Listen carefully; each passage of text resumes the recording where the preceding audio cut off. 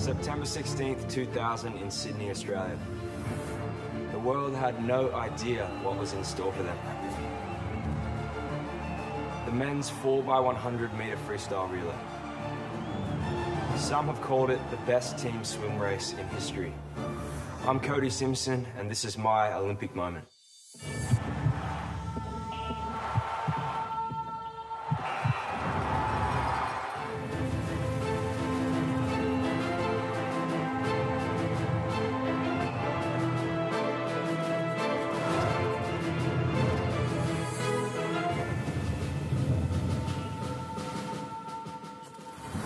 I think maybe something that a lot of people didn't know was that I did swim competitively pretty seriously before I started to get really busy with my music. I was Australian champion for butterfly and freestyle for about 4 or 5 years in a row growing up. Swimming for me really embedded that competitive spirit within me since I was a young boy, and I've really taken that with me as I've grown up, and I now apply that to my music, and that always makes me want to get better as a songwriter and as a guitar player. No, I won't waste no time thinking about you anymore, 'cause I got new girls, new problems. I really was born into the sport. Both of my parents were Australian champion swimmers, and that's how they met. So ever since I can remember, I was kind of destined to, be involved in it in some way.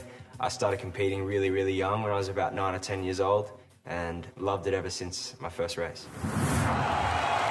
2000 Summer Olympics in Sydney, Australia. The men's 4x100 metre freestyle relay. America has always been dominant in this relay, but Australia had a really good team that Olympics, led by Ian Thorpe. Could Australia do it and pull off a huge upset? The buzzer goes off and everyone's into the water. USA in lane 4, Australia in lane 5. So Michael Quinn gets off to a really, really quick first leg, leading by half a body length. On the first leg of the relay, Michael Quinn also broke the individual 100 metre freestyle record with a time of 48.18. Australia really got off to the start that they needed. The crowd was going nuts, the whole stadium was going off. The second swimmer, Chris Feidler, really keeps that momentum going. And then Ashley Callis dives in. And he's swimming like he's never swum before. But the American swimmer quickly caught him. This was terrible. Everyone was wondering now if Australia was going to lose the race because the Americans were catching up quick. Now we have the last Aussie, Ian Thorpe, and the last American, Gary Hall Jr., anxiously waiting to get in the water. Two of the world's best swimmers waiting for their teammates. Ian Thorpe, Australia's anchor, exploded off the block and into the water. Gary Hall Jr. was almost instantly pulling ahead of Ian Thorpe, and it was not looking good for Australia. In the final 50 metres, America was still ahead, but Ian Thorpe was slowly mowing him down. Which country would reach the wall first?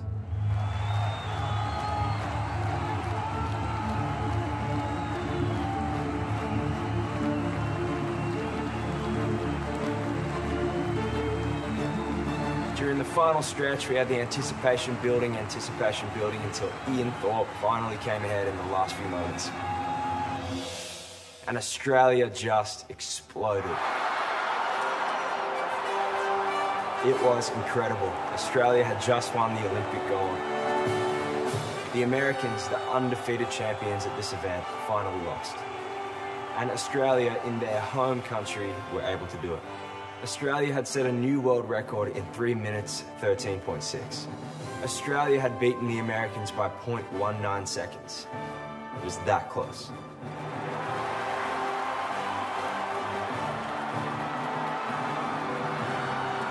To be great at anything, a serious level of discipline, hard work, determination, and devotion of, mind, body, and spirit is necessary, whether it's a sport or an art form like music.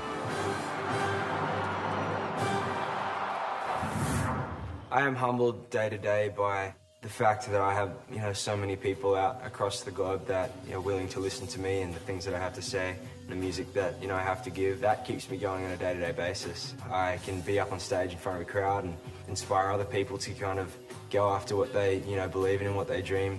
And I just want to help inspire other people to reach new heights. This is my Olympic moment.